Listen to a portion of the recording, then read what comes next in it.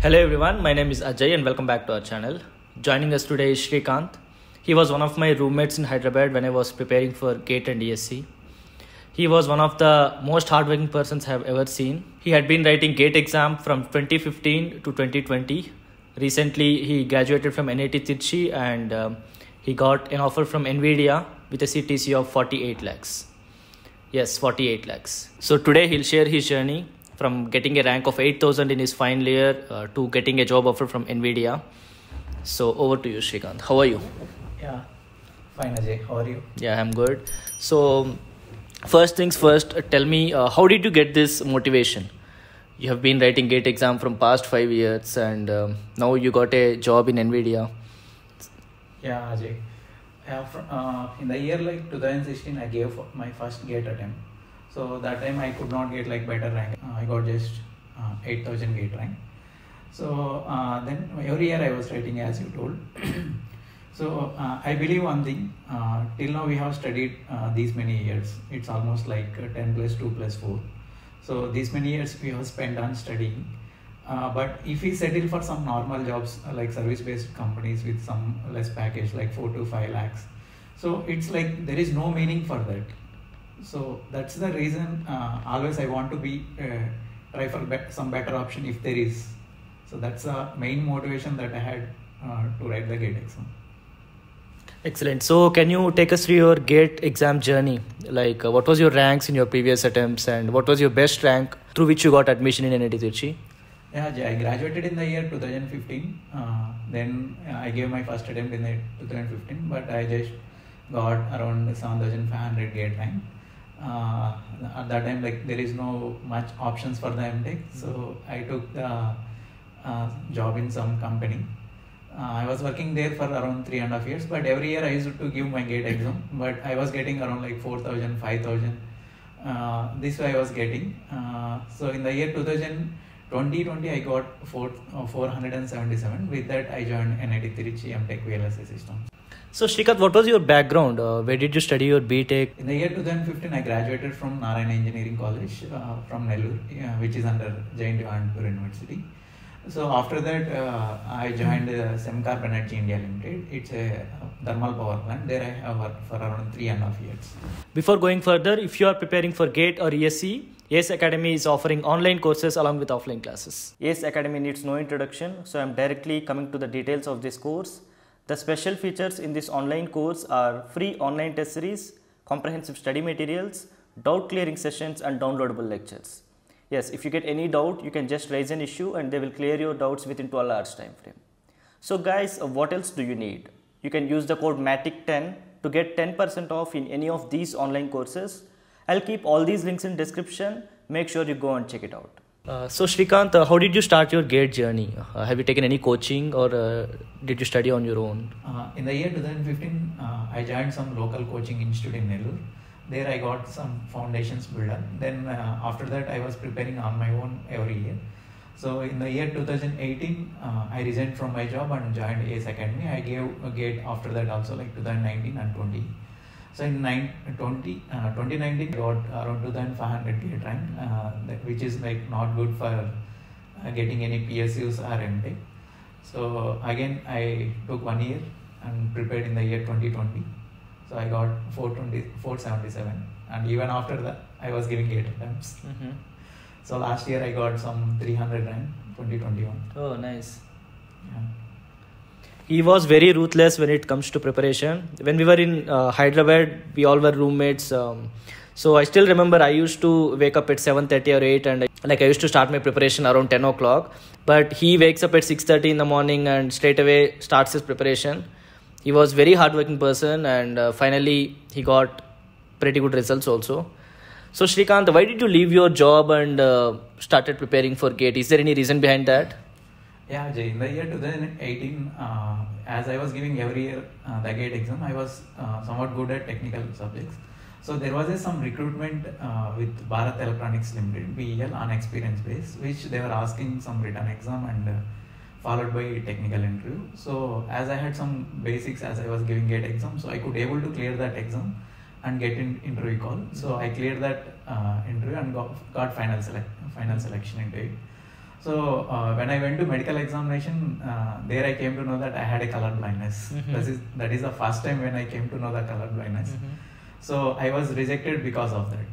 So then that I took it ego, like I got some job but got rejected because not my fault. You took it personally? I took it very personally.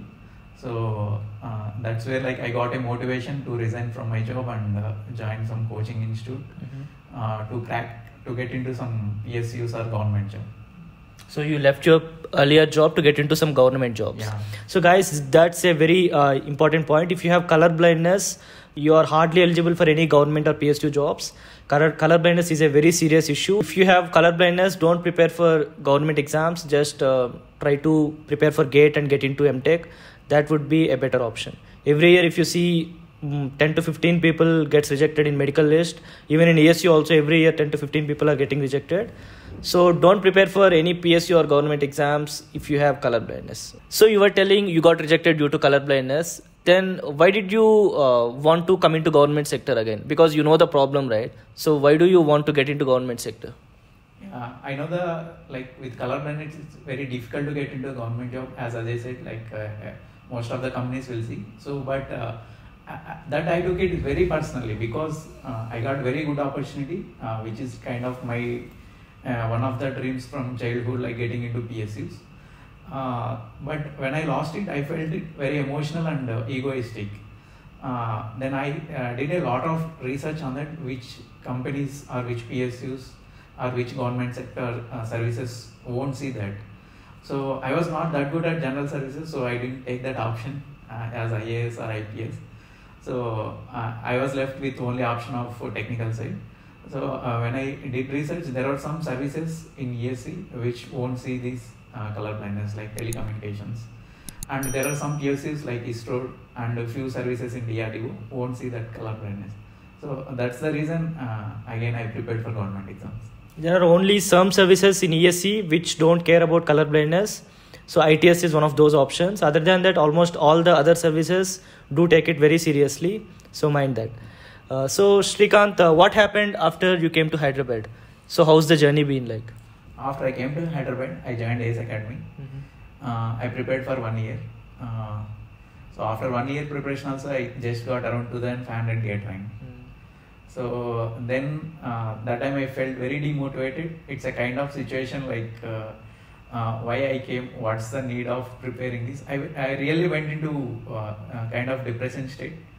But I just took some gap in between, like I took around 15-20 days gap, and I analyzed myself why I came here, what mistakes I did in the preparation, where I was going wrong every year, because I was writing the GATE exam for 4 years, even that is with job, but it's not acceptable failing 4 times in a consecutive. So that is the point where I analyzed myself where I was doing wrong. So then I got confidence. I came to know what mistakes I was doing. So then I started again. The year 2020 was very fruitful for me. I got 470 gate rank in the EC, and I could able to clear ESC prelims and got some PSU calls, even ISRO. I also got an offer from NTPC when I was doing masters from NIT Trichy when I was in the first year. So you got an offer from NTPC. Then why did you not prefer NTPC? Because that's the reason you left your earlier job, right? Yeah, that's where again turning point came in my life.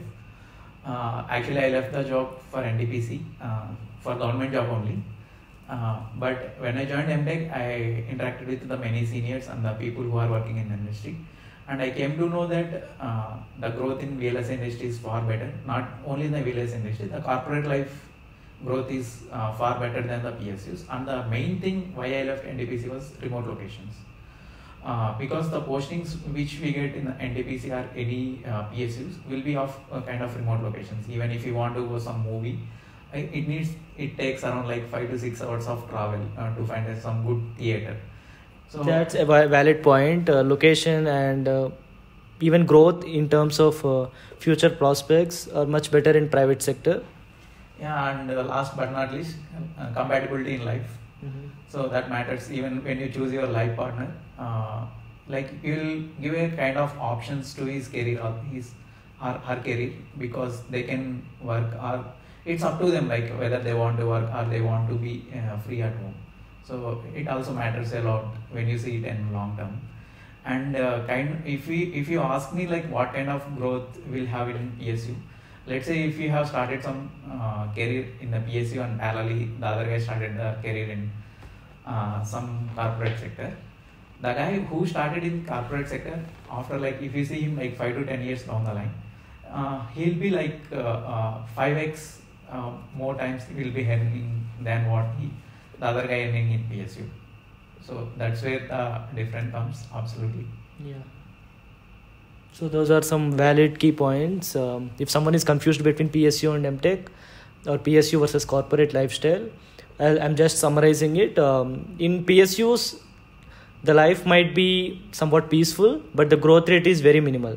If you compare a person who joins PSU and a person who joins corporate life, down the line after 10 years, you might see the person who is in corporate might be earning 5x more than a PSU person. And also there is an option for your wife also. If she wants to work, she can work. Most of the corporate job locations will be in metropolitan cities only. So your life partner can also work. But whereas in PSU, it might get difficult. I'm not saying it's impossible, but it might get difficult, yeah. So Shrikant, why did you prefer NIT Trichy over other IITs? You might have got some IITs also with that rank, 470. So why did you choose NIT Trichy? Yeah, Jay, like by the time I was joining NIT Trichy, there was pandemic was going on, and many guys who had joined like other streams like other than VLSI was like finding very difficult to get the job. Like they were unable to find the jobs, and the market was very tough. But the case in NIT Trichy was not that. Like I was getting the main branch, that is VLSI systems, which are like pretty good placements. So how's the placement scenario be like? Where were your friends got placed, and where did you got placed in campus placements? Yeah, Jay, NIT Trichy, like there is no difference. The company is visiting for top-notch IITs and the NIT Trichy, because almost the companies which comes for any IIT will visit NIT Trichy also, except few companies like TSMC, Google Hardware. So many of my classmates got placed in Texas, Qualcomm, Synopsys, MediaTek, and a lot more companies, Analog Devices, NXP, etc.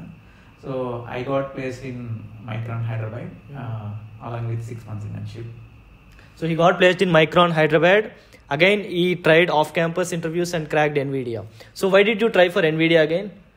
So I always believe in one thing: if you have any better options, try for it. Whether you get it or not, just give it a try. So that's where like I got NVIDIA. So when I was interning at Micron, NVIDIA has a kind of recruitment, off-campus recruitment. So I tried for it and I got selected again. I think you might be still trying for other companies like Google Hardware or maybe abroad companies. Yeah, for now I was not, but for sure I'll try. He's a very ambitious person. So good luck for your future interviews also. Thanks. And Shrikant, how's your college life in NIT Trichy? We really enjoyed a lot in college. The friends was fantastic, and I used to be very busy in the college because not with academics, kind of sports, like roaming outside, and we used to travel a lot of places which are very near to Trichy, like Munnar, Kodaikanal, Ooty, Pondicherry. Yeah. I'm not sure about whatever he said till now. What I know is he sees enjoyment in work. He can work even for 12 to 15 hours a day also. I am sure of that, but I am not sure whether he enjoys going places and playing sports. So Shrikant, one more important question. So you have been writing GATE from past many years, right? So and you have been getting ranks in thousands range only in the previous attempts. So what was the key changes that you have implemented in your preparation? The changes which I made is previously I was not giving any test series. That is the main change I made. So in the year 2020, I have given almost 60 plus exams and more than 10 plus grand tests. And along with that, I have solved like previous year questions at least 4 times. So for any aspirant, these two things are very, very important. Solving previous year questions at least 3 to 4 times and giving as many as test series. So thank you so much, Srikanth, for joining me today. I wish you all the very best. Thank you, Ajay. Really thanks giving me this opportunity. If you found this video helpful, make sure you like this video, subscribe to the channel and hit the bell icon. Even if you don't do any of these, I thank you for watching this video till now. Take care and I'll see you all in the next video. Yo, microphone check, make it a microphone check. Give it a microphone, I make it a microphone dead. Don't step to me, newbie, I could truly be moody. I could've played the fucking Grinch in the movies. I've been a